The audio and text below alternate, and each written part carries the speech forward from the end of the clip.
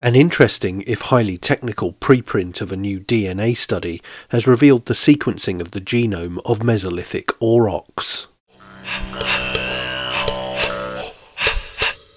The paper, which is only currently a preprint and has not been certified by peer review, revealed the genetic makeup of the fearsome ancient beasts, the ancestors of domestic cattle, was achieved by using imputation to fill in the blanks.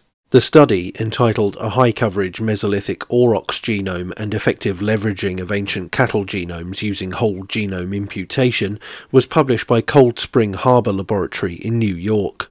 The paper's abstract read, "Ancient genomic analyses are often restricted to utilizing pseudo-haploid data due to low genome coverage.